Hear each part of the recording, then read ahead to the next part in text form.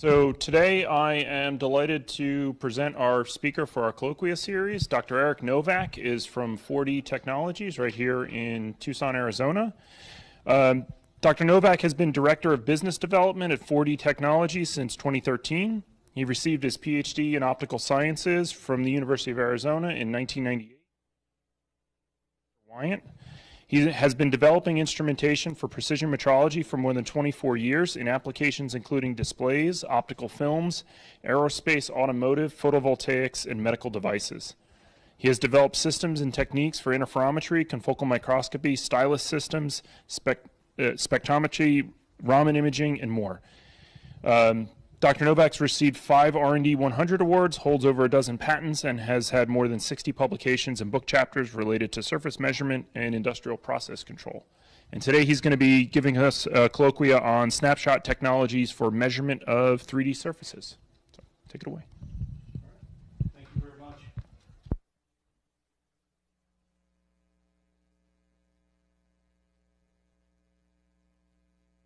Scratch the surface, and mostly I'll go with what I'm comfortable with, but we'll talk a little bit about various metrology techniques that are out there for 3D surface measurements. Then we'll dive a little more into how to use those techniques on smooth or mirror-like surfaces like optics, semiconductors, a lot of medical devices. Talk about extension into rough surface measurement and general machining parts. Spend a couple of slides then talking about how technologies become products and some of the key considerations there that you should think about, and then a quick slide on conclusions. So, I hope you guys have a lot of time today. It's no more than like 130, 140 slides, so it's all good. Well, Microphone muted? Oh, is it? I thought I muted it. Oh, okay. All right. Sorry about that. So yeah, there's a lot of different types of surface measurement instruments for 3D measurements. The most common out there in the world are CMMs. It's something like a $4 billion a year market. And what those are is essentially big gantry systems with a touch probe. The touch probe will move around the system, give you form information, radius, critical dimensioning, and everything else. If you get into more needing surface roughness measurements or smaller systems or more single line measurements, there's stylus profilers. And then you get more into the optical techniques that are non-contact. And so those can be scanning laser systems, stereography systems, fringe projection, deflectometry, and then laser interferometers. And today we're going to talk more about some of the latter systems, ones that are area-based techniques and optically based, based on our audience. And you'll have to forgive me. I know there's varying sophistication here, so I'm going to start like I'm talking to, any group. And most of you guys are familiar with fringes. But one of the things people like, kind of about this slide is it's a different way of, explaining it to other people if you're ever trying to explain interferometry. And really, any fringe-based technique is using a very similar method. So every bright or dark band is following a path of equal height, and the only thing that really differs between systems is essentially how the bands are made, which determines the spacing. And typically you're able to resolve somewhere around 1/1000th of the spacing of the bands. And so the easiest analogy outside of optics is to think of a topo map, where you're looking at mountains and cliffs and everything, and it's exactly the same thing. There each band is 100 feet, and so when they're closely spaced, it's a cliff, and flat, widely spaced, it's a plateau. Same in interferometry. The more dense they are, the steeper the surface. But instead of 100 feet, we're talking 300 nanometers as a typical spacing between fringes. One of the techniques that's used for big aerial measurements, and it gets a whopping 1 slide here, so this is more an exercise for the interested student, as they say, to find out more, but the Mirror Lab has used it pretty successfully in Jim Burge, is deflectometry. And here, we're going to create fringes with a television screen, with a projector. It could be, if you wanted a translucent piece of paper with a light behind it. But you're going to have very broadly spaced fringes, usually centimeters of spacing. You're going to project them onto a part. In this case, it's a car door. And how the shape bends and how you're viewing it, you can use those two things to get a 3D surface map. And so this is a really powerful technique. You'll see it all over in the automotive world in measuring large parts, and it's great for gross shape measurements. It can actually handle a fairly wide variety of surface reflectivities depending on how you're doing it, and it gives essentially very quick results. With normal fringing, just like any others, you generally take multiple exposures here before you get a 3D result. But then if you move into interferometry, you go from the widely spaced fringes to basically the most finely spaced fringes. And, this audience, is, I'm sure, quite familiar that essentially an interferometer measures the coherent addition of two light beams. So you take a source, you split it in two, you recombine them, and what you image, you're going to get juxtaposition of the two beams. And essentially when you solve for the phase, you can actually get very precise surface heights. If you guys haven't seen this slide, I think it's been around for a good 20-some years. But the standard schematic of a Twyman Green interferometer, the light comes out, it's split by a beam splitter, it goes off the two surfaces, it gets recombined, and we get our fringes. And what we ultimately measure is the difference in path between the test and the reference arm. So the better the reference, the better the result, unless you're going to back calculate out the error corrections. And, interferometry has been around forever. I still remember, I think one of the first things Jim said in my first interferometry course is the only thing that's changed in the last several hundred years is software associated with interferometers. But sadly, even when I got started, there were still people measuring fringes by hand, and you've probably done that in homework and estimated out the errors, and you can kind of get to a tenth of the wavelength of light by looking at the deviations and saying, all right, yeah, that's half a fringe, so it's 150 nanometer deviation, plus or minus, not so sure. Then temporal phase shifting came around in the 80s, essentially, commercially, and you get very high precision. So you're going to manipulate the beams, and we'll see that. And now I can get to lambda by 1,000 very easily in well-controlled environments and get very good results. And then, starting within about the last 15, 20 years, you have dynamic phase shifting capability where you get the 3D information in a single camera frame. And what that does is it allows you, in good environments, you can drive down your noise even further than before. In bad environments, you can get measurements where they were otherwise impossible. And we'll talk mostly about that here today. So, again, temporal phase shift interferometry produces three-dimensional data. So you take a single fringe frame, you don't know whether things are hills or valleys or how things are sloped, but I can phase shift it, and I get the classic tangential relationship, and then the height is related to the phase there. Of course, no one in the world actually uses a 4-frame technique except in class because the math works out nicely. But essentially you need at least 3 frames. Typically people will use 5 to 8 because you get some interesting compensation. But at any rate, you solve for the phase of the fringes at every single pixel, and you get a height map of the surface.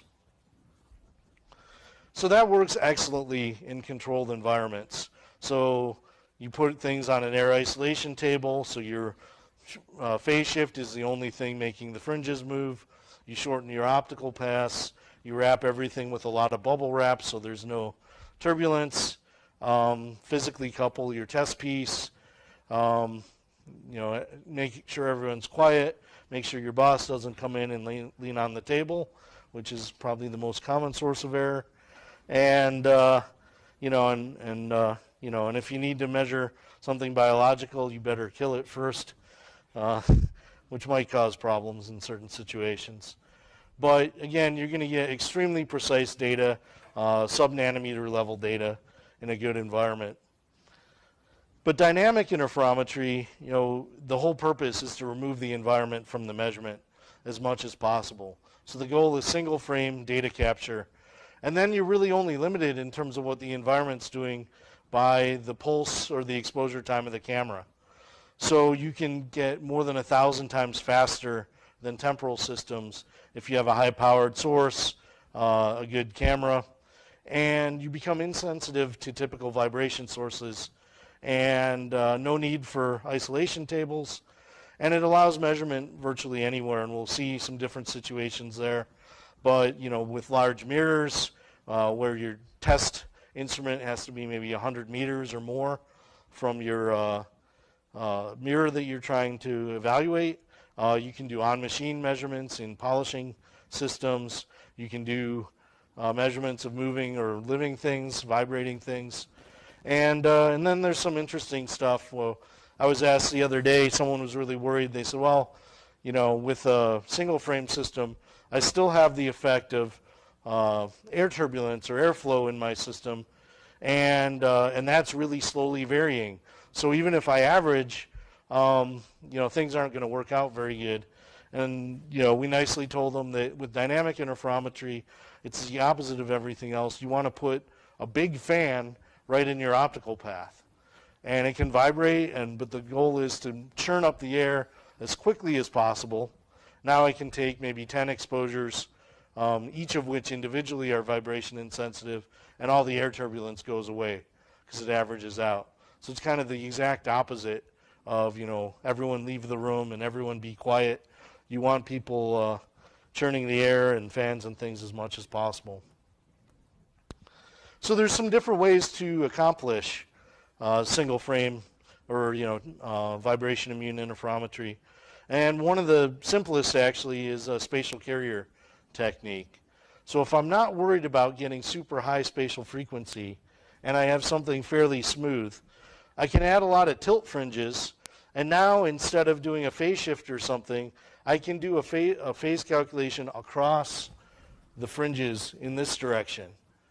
And I can create the tilt so that there's a 90-degree phase shift between pixels, and then every 4 pixels gives me a phase, and I just march that calculation across, and I can get a surface map. In this case, I was using an incoherent source, so the fringes go away either side of focus, so I only get a narrow band. But you can do some really cool things there, and you can get your phase back using just traditional, 4-frame algorithms. You can use Fourier methods and everything else. There's some tricks here, though. Your system has to be designed to perform well at high tilts. Otherwise, you're going to get a lot of aberrations and errors. So a lot of times you have specially designed optics. You want higher quality flats. You want to make sure you understand focus dependence and things like that.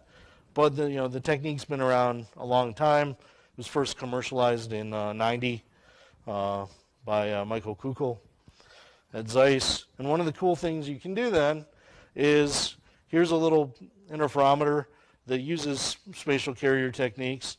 You can actually mount it over something like a roller that's doing plastic electronics, and you can get a real-time map of the surface as it goes by.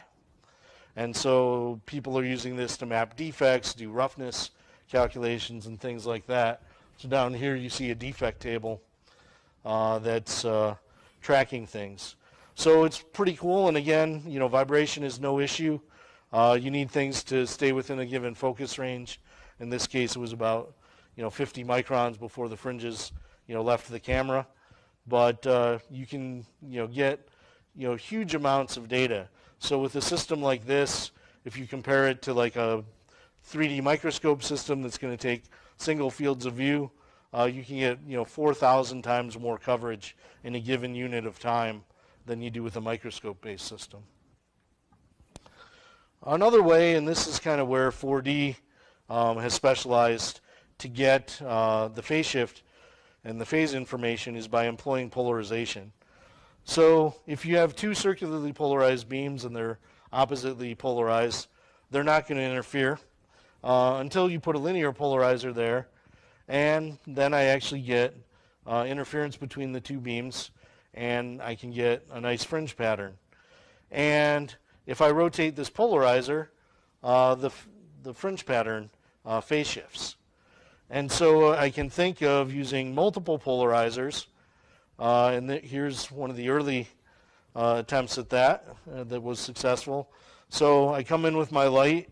So from the test and reference, they're oppositely polarized. I have polarizing beam splitters and multiple cameras.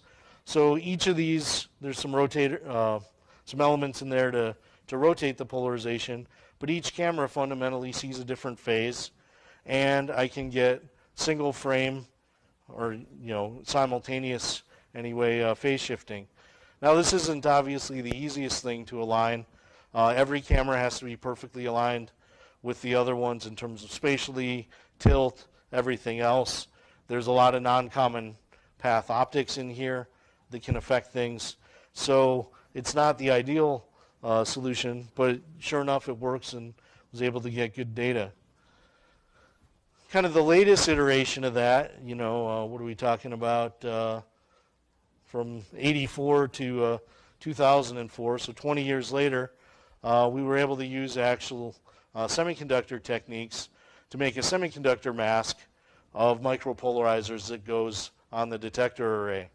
So every pixel of the detector ultimately has a different polarizer in front of it, just like every pixel on your phone has a color filter on it, a Bayer filter. So instead of getting a color image from a black and white camera in a single frame, we're getting a 3D image from a black and white camera in a single frame.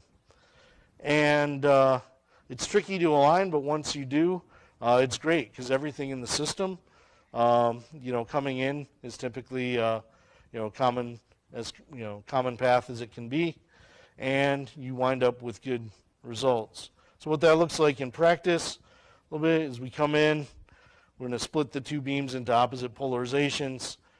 They come down, they both hit the camera. These polarizers each will produce a different phase shift on each pixel. And again, we just apply the standard 4-frame algorithms, and we're able to get good results. Now here, a 4-frame algorithm is actually pretty appropriate because we don't have to worry about using more frames to compensate for vibration and such. And what can you do with that? You can do all sorts of cool things. This is actually the eye of James Millard, our president, being measured in real time, essentially. I don't know why this should have been a video as well, but I guess that's part of the quirkiness of the projection system. But you can actually see it, and this is for used for tear film measurements and other measurements of the deformation of the eye. You can also do things like strain measurements. So if I have a test piece and I'm actuating it with a transducer, I can actually now do dynamic measurements and get modal analysis, so I can see what's going on dynamically under different conditions. So this was using a 5,000 frame per second interferometer, and then this was moving at 400 hertz. Another really cool application, this is actually a live heart cell, and we were looking at drug sensitivity. So you can see two curves here. One is before the drug is administered. The heart cells were kind of beating a little bit, but not very strongly, and not as frequently as after the drug was administered. And what we're looking here, essentially, if you look at the phase of a cell, you're essentially looking at its mass. So it's how the cell mass is changing over time is what we're measuring, and cell mass directly correlates to cell health. So you can actually do things like determine whether a cell is cancerous or not by its elasticity and also by certain characteristics of cell mass with regards to other cells.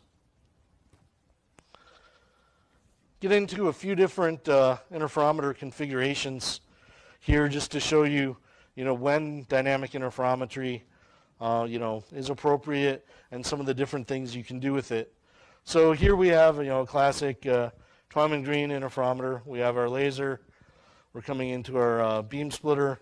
We have quarter wave plates so that we have oppositely, polarized beams again. We have our reference and our test surface. So there's the light going through. It comes back, onto the camera. And again, so this would be a classic case. So you can actually make this quite small. And this is kind of used a lot for measuring telescope mirrors. So you put a small diverger on the front of the interferometer here. And now this could be, several meters in diameter. And again, because it's vibration immune, the interferometer can be most anywhere. Here's a normal Fizeau configuration where in order to do dynamic measurements, here we have a hard time because our test and reference are out here beyond kind of a 4 or 6 inch collimator. It's right now not possible to actually get a good quality wave plate that will give me orthogonally polarized beams. So here's a case where if we want dynamic performance, we can tilt the reference and we can do spatial carrier methods. But those are compatible with all of your standard Fizeau optics, and this would be used for flat testing, prisms, and all the normal things you guys use Fizeaus for. And then you can actually kind of combine the two. So you can do an on-axis dynamic interferometer where if you watch the two pulses go through here, we actually have two interferometers essentially, one over here and then the main test path. And we actually have two beams that are orthogonally polarized that leave the system, go to the test and reference plates, and come back. And so we're actually able to then block out two of the beams that we don't want that are combining the test and reference and actually just get a dynamic measurement that's on axis using a Fizeau. Now this system gets a little complicated, it's a little more expensive, and this might have to be path matched depending on the coherence length of the system and some of your configurations. And then you can even employ it in a microscope-based configuration. So again, we have our specialized camera with the polarizers. But unlike a lot, if you guys have used the Bruker or Vico system upstairs, or I think you guys have some Zygo profilers as well, normally their objectives are Moreau or Twyman Green, or Moreau or Michelson objectives. Here again, because we need opposite polarization, when we get to high magnifications where you can't use a Twyman Green or Michelson, we're actually using a beam splitter and we have Linux objectives. So now the trick is these two objectives have to be perfectly matched in order to get good results. But again, I'm going to have orthogonally polarized beams through both of them, and I can combine that and get good results. Now the flip side of that is because you're using Linux objectives, you're not sacrificing your optical design to try and fit beam splitters and such in there, so you can get actually higher spatial resolution, higher numerical aperture measurements at a given magnification.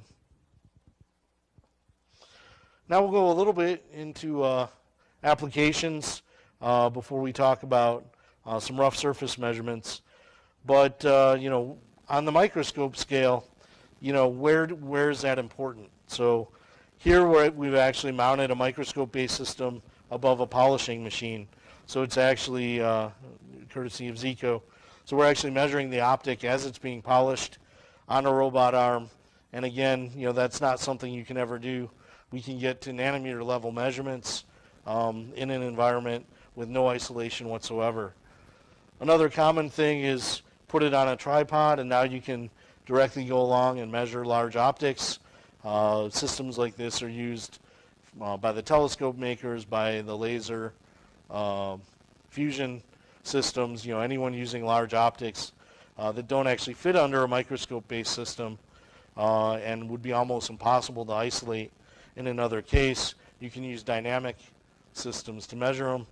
And then here's a system that's doing real-time gantry measurements.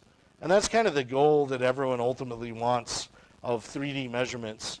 We're not quite there yet, but we're getting close. But ideally, people want 3D measurements as fast as 2D measurements.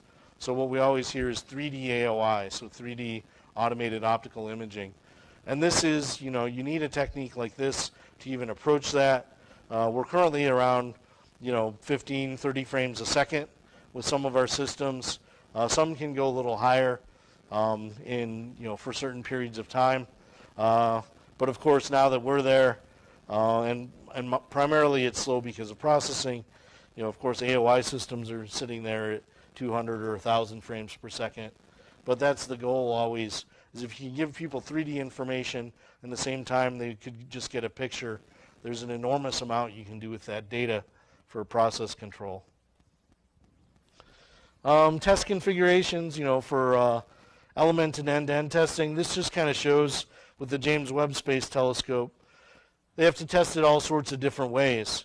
So they're going to test the secondary, they need to test the primary, they need to test the entire system. And again, you're talking about many meters in length here. There's no way you're going to isolate the interferometer or the environment for the test. And so here's a real picture of us in the lab measuring the telescope. So here's two people in their bunny suits, a dynamic interferometer, and your test element is over here. So this is the type of thing that dynamic interferometry is designed for, where there's just no other real recourse to get the three-dimensional data. Another nice thing about not needing isolation is you can measure into vacuum chambers. So here we're measuring into, not too bad, we're just, in this case, at minus 60 C. But for the Webb, we actually had to measure down to cryogenic temperatures. So, that's not so good on your electronics, and your mechanical guys don't like you much. So you can leave the system outside of the chamber, look through a viewing window, and here, we're testing. Here's the theoretical result and the actual result of the deformation as a thermal load is applied. Another test tower, we're looking at here. So again, this is, tens of meters tall, and we're looking at different mirror segments. So in this case, you would combine now dynamic interferometry with multi-wavelength interferometry, and you can do step measurements by effectively having a long effective wavelength by using two beams that are very short distance between the wavelengths. So we'll talk a little bit about rough surface measurements, and then a little bit about products, and wrap up here in not too long. But there's a few different ways now for rough surface. Laser interferometers, of course, can only measure things that are maybe, if your wavelength 630, you can probably measure things that are about 15 nanometers RA or less. So shiny surfaces. This is actually carbon fiber struts that are used as the backbone of the James Webb Space Telescope again. Black, rough, not very nice. And so how do you measure that and how it deforms? And what you can do is basically exactly the same interferometer configuration as we were having before, but now you'd use a speckle-based technique, so an SP system. So you actually look at the speckles and how they change with time, and that's going to tell you deformation. So I can no longer do an absolute shape measurement with a speckle interferometer, but I can do deformation measurements. And that's what they were doing here is, how much is this strut deforming as it goes from, where we're building it at room temperature to cryogenic space temperatures. And then another technique for measuring rough surfaces, again involving fringes because we love fringes at 4D, is structured light. So this is very similar in a way to deflectometry. I'm going to somehow project fringes onto a sample, and how the fringes deform across the sample. So here's low frequency ones, here's higher frequency ones. I can use multiple exposures in this case to develop a three-dimensional picture of a surface. And where you see that a lot is if you watch people on TV with striped shirts, you can actually see how it conforms to their body and things. And again, typically to measure high versus low points, you're going to take multiple images. And so it's not very suitable for vibration-rich environments. But you can play the same tricks. So if we do what's called polarized structured light, you can combine dynamic interferometry with fringe projection. So here we have a special, a normal LED source. We linearly polarize it, and we go through what's called a polarization grading that actually creates two beams that are one's RCP and one's LCP, so oppositely polarized, that are at slight angles to one another. Those two beams propagate through the system. They hit the test surface, and essentially, again, we're all common path here, we're all common path there, except for a very slight angular difference. And then we image it onto one of the pixelated cameras with the polarizers, and we can actually get a three-dimensional result in a single camera frame. And that's really pretty powerful. So it's a great technique because, oops, must be timing on this. You can measure almost any surface with it. So semiconductors, carbon fibers, aviation parts, and you can actually configure this in a handheld unit that people can just bring anywhere and do three-dimensional measurements. In fact, I was going to bring one today, but every single demo system we have is out right now, so I wasn't able to, but I'll show you how it's used in different configurations. But it's a really powerful technique. Again, if you can bring metrology to parts rather than parts to metrology labs, you open up a whole new universe of applications for people in terms of quality control. So then just a couple slides here on applying new technologies. Something I really didn't get until you learn the hard way in industry. And some of you are from there. But keep in mind as you guys are doing all your work and as you get out into the world in your engineering projects, customers never want a technology, right? I've yet to walk into someone and have them say, I really want you to make me an interferometer. They say, oh, I want you to measure this turbine blade. I want you to solve this quality issue. I need to improve yield. So they're wanting solutions. And always structure your conversation that way. Because if you immediately go in with the technology in mind, chances are you're going to go down the wrong path. Because it might not be the right technology. It might be the only one you have. But neither side's going to be happy if you're trying to shoehorn something. So think about what the solution they want is, and then what are the technologies appropriate for it. And maybe you can apply what you're doing, and maybe you can't. But there's a ton of stuff out there. A lot of these are dated for you, but the Betamax, videotapes, was a superior thing. It was cheaper. They could hold bigger movies. They were higher resolution. They failed. The Sega Dreamcast, they say, was about 20 years ahead of its time. It was the first system to offer online gaming, and this is in the early 90s. And everyone laughed at them and said no one would ever do online gaming, and it failed.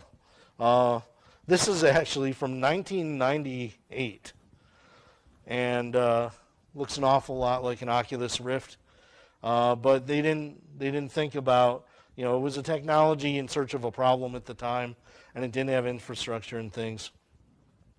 So I once had an employee in my research group, and brilliant person, but we would make fun of him a lot because he would prototype something out, and it might take him a month or 2 or 3, and then kind of hold up his hands and say, the rest is just engineering, right? which is now a 2-year program involving 7 or 8 people. But that's the important part. And, you should stay involved all the way through the process, because if you have the best technology and you let someone else do the just engineering part, chances are you're going to be really upset at the end of the day when no one wants it. And so you always have to think about customer-centric questions, So, and this, even goes to when you're showing things to your professors or, the people that are funding you or anything else. It doesn't have to be, a true commercial customer, but what's important to them. On one of the systems we developed recently, I was talking to a guy in precision manufacturing, and he said, "Can I throw it against the wall?"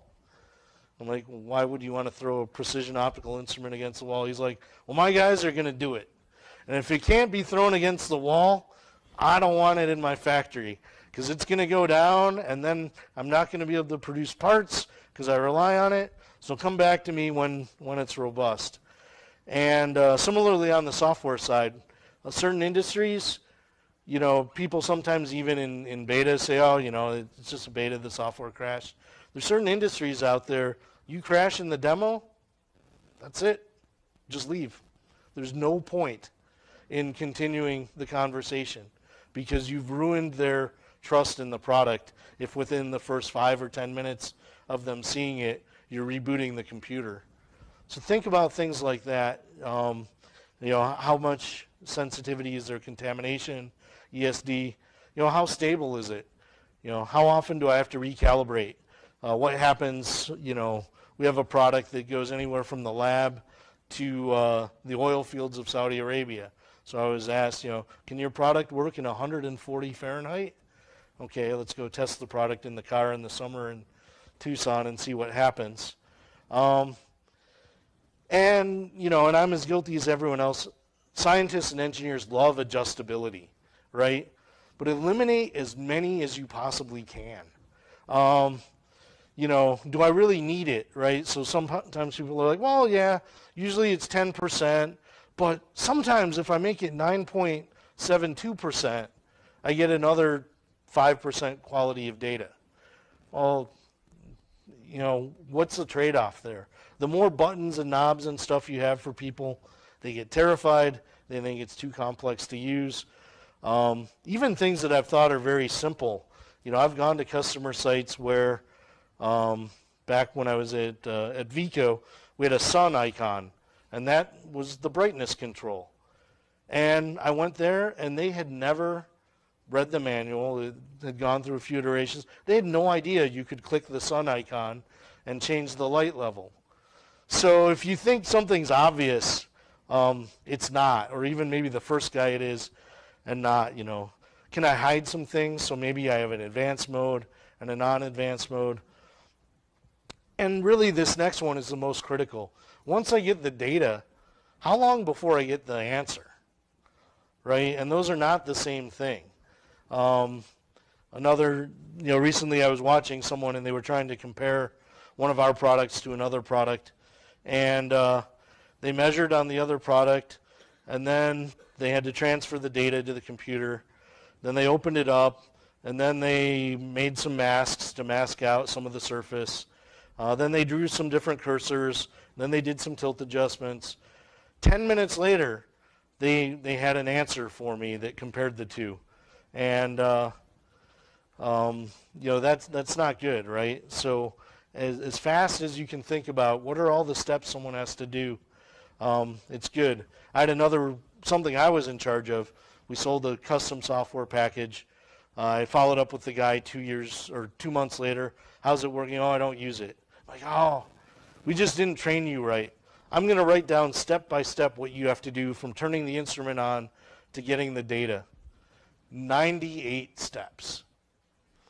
I was embarrassed, right? I'm like, well, no wonder the guy's not using it. I wouldn't use it, But, I mean, for me, a lot of those were automatic, but if you had to map them out.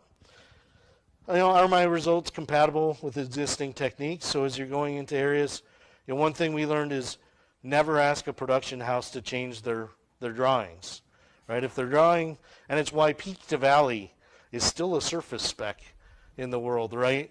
So now I have, cameras that give me 4 million data points, and I'm going to pass-fail the part based on 2 of them. And it doesn't matter how many times you tell people it's a terrible metric. It's the metric that's been on their drawing for 30 years, and they're not going to change it just for you, right? So, you can nudge them in the right direction. And then does it look good? So we'll get to that. But here's an example. Maybe? This would have been an example of making a system easy to use. Essentially, can you go from starting it up to getting a result? Oh, there we go. In just a few seconds. So this is actually a structured light PSL system. You line it up. We color the screen green when it's in focus. You hit the button and they get their 3D result. Here we're measuring a cylinder. Well, this guy didn't want to look at the cylinder. If you see there's kind of a pit in the upper right or upper middle. Flatten the data out. There it is visually if he wants it. Or we automatically find the pits and give the result. And you can just go right to that screen. So if someone's doing inspection, can you give them the answer, which was pit depth, in under 5 seconds? What do you have to do that? Can be important. And then looks. So, this or that, right? Those are exactly the same product, technically. All of the optics, all of the electronics, everything is in there, right? So this was our first prototype, and I think this was our maybe 4th iteration or something on it, as we kept telling them, now you got to make it more rounded and stuff. But believe it or not, people look at the one on the right, and it's kind of for the industrial machining audience. The guy's like, wow, that looks like a ray gun, right? And you immediately get buy-in from people because they think it's cool, right? I'm cool if I use that thing. I'm a nerd if I use the one on the left, right? Or embarrassed or something. So don't discount looks, or even when I was at Wyco, what sold more products than anything in a way was we had a really sexy 3D data display, right? And you go to places and they never used it for measurement, right? But when their manager came in the room, they could pull up that 3D data display and rotate it around and show them this awesome image. And literally that would sell product, right? Way more than here's the 6 Sigma repeatability on, measuring a silicon carbide flat or something. So I just wanted to, get you guys always be thinking about, who the end user is and how to make things just that little bit nicer, a little bit better to use, and it's really going to serve you well. I mean, it can really make or break products. And even a funnier thing with this and that other handheld unit, we've been encouraged to get a holster for it, because one of the kind of distant competitors had a holster, and they sold twice what their direct competitors sold, just because guys liked walking around on the shop floor with a holster, right? So there's a lot beyond technology to think of, and I just wanted to highlight a little bit of that. So we're out of time here. So, in conclusion, fringe-based techniques are really powerful, and you're going to find them all over, whether you're measuring macro shape or micro roughness or anything in between. And there's a lot of different varieties of it: deflectometry, spatial carrier techniques, fringe projection, interferometry, but they're all very related.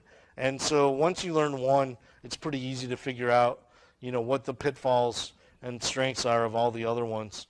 Moving things to dynamic, has a lot of power, because you take the environment out, you take a lot of pain points away from the customer. And so it enables a lot of things that otherwise just wouldn't be able to happen, like live cell measurements. Interferometry, awesome for smooth. Structured light is great for rougher surfaces. And, again, just in conclusion, the technology and the numbers are awesome, and they're kind of a prerequisite, but they're really only maybe 10 or 20% of the solution.